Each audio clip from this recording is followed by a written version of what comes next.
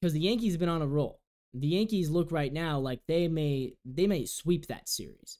Game 1, the Yankees winning 5-2. The Yankees offense just on a roll. Juan Soto with a home run, and Giancarlo Stanton stays hot with a home run of his own. He has been an RBI machine so far in the playoffs. Shout out to Stanton, man. He's old, but he's performing. He's doing his thing. Carlos Rodon had a nice start. 6 innings, 1 earned run, 9 strikeouts. So a great bounce back. Remember, he pitched in the loss to the Royals, but great bounce back for him.